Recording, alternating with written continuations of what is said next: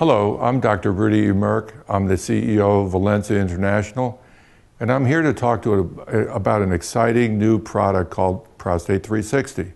Now, Prostate 360 is a new formula that combines capsule-in-capsule technology, and it contains the most potent ingredients available today for prostate health.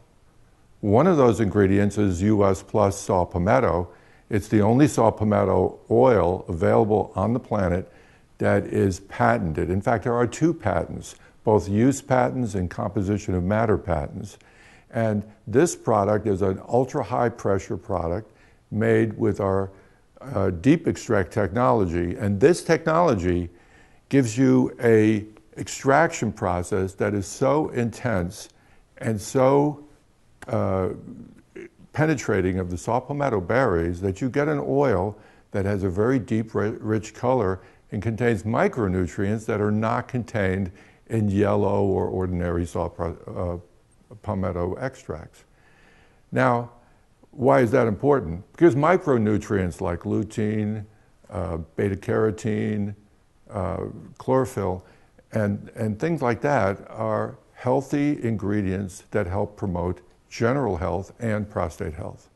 We add the Cranberol because, first of all, it is not the same cranberry that's associated with urinary tract health in women. This is an extract of the seed. It turns out the seed is very magic in the sense that it has omega-3s in it, but it also contains a very large amount of phytosterols. And some of you might have learned or read on the internet that phytosterols are one of the key components of saw palmetto that help with benign prostate hyperplasia. And the phytosterols in Cranberol are 10 times higher than in normal saw palmetto, including USPlus saw palmetto. So that's a good thing because phytosterols prevent the conversion of testosterone to dihydrotestosterone, and the enzyme that's associated with that is 5-alpha reductase. The other component of this formula, which is rather unique, is lycopene. First of all, we know that lycopene is not stable in saw palmetto oil. Saw palmetto oil is a very acidic, harsh oil that will destroy lycopene in a matter of weeks. There are products on the market today, believe it or not, that have saw palmetto mixed with lycopene in liquid formulas, and these products have shelf life of about 2 weeks. And we've monitored this, and the amount of lycopene goes down dramatically. What we've done is we've created a product where we have a capsule-in-capsule technology where the lycopene is inside a capsule, liquid lycopene, inside a capsule, inside another capsule containing saw palmetto and cranberry oil on the outside. And this keeps those 2 apart until the capsule reaches the stomach and the duodenum. Duodenum is your main absorbing part of the upper intestine. And there, the capsules dissolve, the lycopene is released, the Cranberol is released, the saw palmetto is released. They don't interact at that point because the duodenum is only about a foot long. And in that area, most of these things are immediately absorbed. Turns out, lycopene is the one carotenoid that is extremely fat soluble because it is a hydrocarbon. Us chemists call that a hydrocarbon. It has no oxygens on it, it has no nitrogens, it doesn't have what we call polar groups. Therefore, it will be very soluble in fatty tissues. Now, we're not talking about beer bellies here, we're talking about the prostate, and the prostate being so fatty, it will selectively deposit in the prostate. There was a very interesting study conducted in Boston a few years ago, and we call it the pizza study. Now, this pizza study showed that men that ate pizza generally have incredibly less prostate cancer. And you have to question, why is that? But I did want to say that because if a man has enlarged prostate or benign prostate hyperplasia, it does not mean he will get prostate cancer. That's a completely different thing. But it could lead to prostate cancer, and therefore if men are starting having discomfort with their prostate, trouble urinating, pain in that area, etc., they should go to their physician and get that checked out. But if it's benign prostate hyperplasia, the word benign, of course, prostate hyperplasia just simply means enlarged, does not mean cancer. But in this study, it turns out that men eating pizza just had less prostate cancer. Well, why is that? It's not the cheese, we know that. It's not the pasta. It's probably the lycopene that is doing that from the tomato sauce. It's also well known and documented in the literature that lycopene is much more bioavailable from tomato sauce, tomatoes that have been cooked, rather than from tomatoes itself. If you eat a tomato, a raw tomato, you're not going to get a lot of lycopene in your system. It's best to cook the tomatoes. But back to the prostate. Now, one other vitamin in your diet is selectively absorbed by the prostate. It's also a very fat-soluble vitamin, and that's vitamin E. And regardless of the type of vitamin E, if you take a lot of vitamin E, it will concentrate in the prostate.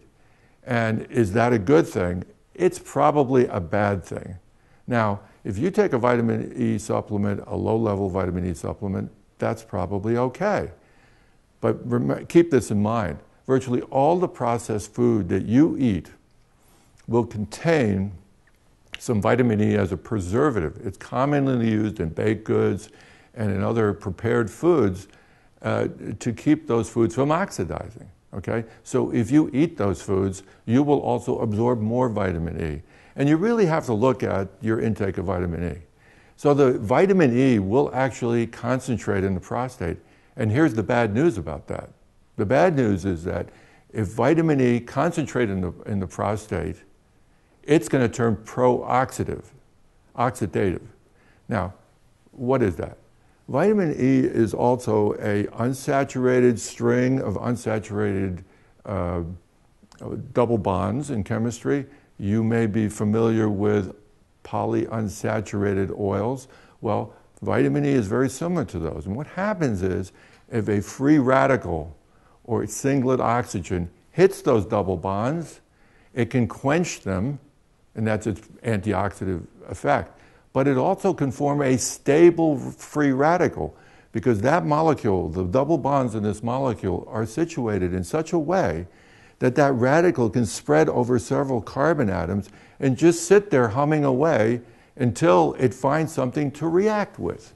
And if that's some of your DNA, if that's some of your protein, if that's some molecule which then later on can do damage to your prostate, that's not a good thing. You don't want stable free radicals. You want them to be quenched. Well, it turns out when they studied men that a diet's very rich in lycopene, tomato sauce, cooked tomato sauce, lycopene supplements, eating pizza, it turns out that the ratio of vitamin E to lycopene varied in men depending on how much tomato products they ate. Now, normally, the ratio is about 160 to 1. That's 160 vitamin E's to 1 lycopene. And lycopene can quench this stable free radical that's formed in vitamin E. So there's two ways of reducing your risk associated with too much vitamin E in that fatty gland called your prostate. And those are A, take less vitamin E. B, and I recommend not taking mega doses of vitamin E. Take a normal, reasonable RDI dose. And also evaluate the other foods you're eating. The second thing is eat more lycopene. And change that ratio of lycopene to vitamin E. And try to get it way below 160 to 1. Our product, Prostate 360, helps you with that because it combines a known product for prostate health called USPlus Saw Palmetto, along with a protected encapsulated lycopene, which then can go into your digestive system and selectively get deposited in your prostate. Now, that's a good thing. It also acts as a antioxidant throughout your system, throughout fatty tissue. It keeps low-density lipoproteins from oxidizing. That may have some benefits in heart health. And so this is a really good approach to take, and this is why we created this formula.